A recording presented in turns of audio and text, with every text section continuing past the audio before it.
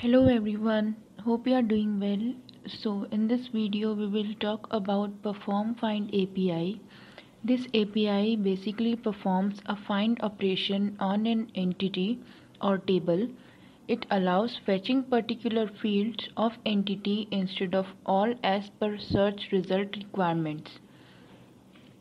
So here is an entity called job sandbox, and we have applied performFInd on this.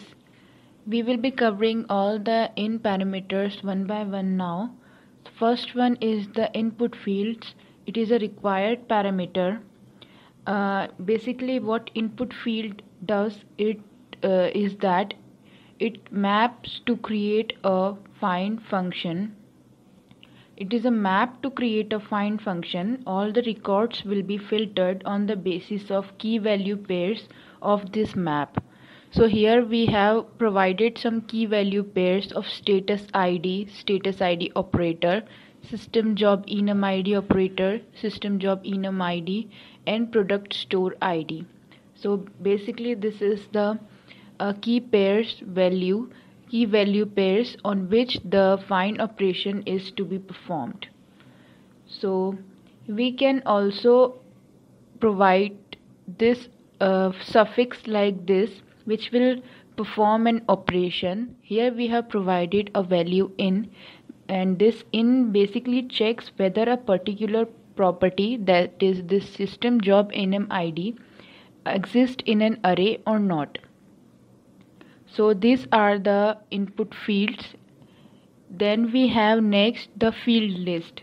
So this is the list of fields you want to select from an entity. Here we have provided some fields which we want to get displayed in the response. So we have specified the field like this in the field list parameter. After that we have a entity name. This is actually a required parameter. This is an optional parameter. This is required. We have to specify the name of the entity on which we are performing the operation.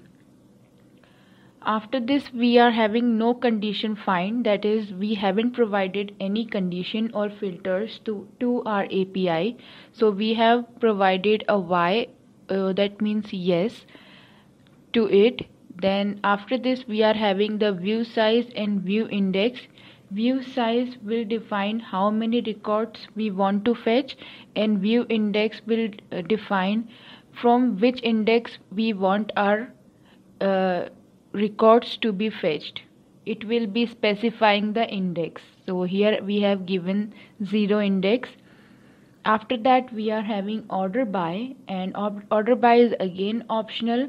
It will perform ordering of records, and it will be done according to the field name which we have provided. Here we have provided job ID and ascending, so it will arrange or order the response according to the job ID and in ascending order.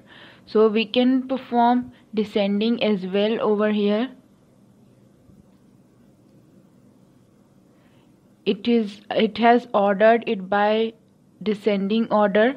Now we can also change this to runtime,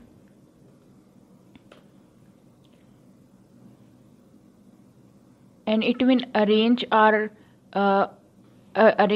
response according to the runtime and in descending order. So this is the way we can provide in parameters in our performFInd, and we can also provide some operation. Then we can specify the fields, then we can specify the view size, and we can order it accordingly. Next we will be taking an example of how we have dispatched data over here using the performFInd and using the enumeration entity. So this is the payload that we have passed over here, and response we are getting like this.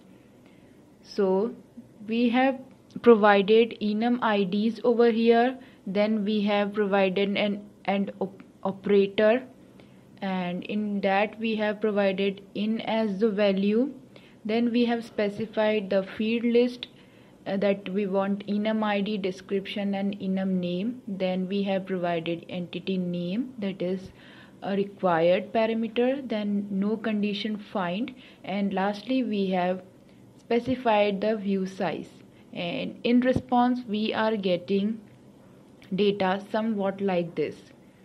So here we have used the performFInd API to display the data of our enumeration, that is the job description over here. As we can see, we are getting data like this: description, enum ID and enum name. So this values we have used in our markup, and we have displayed this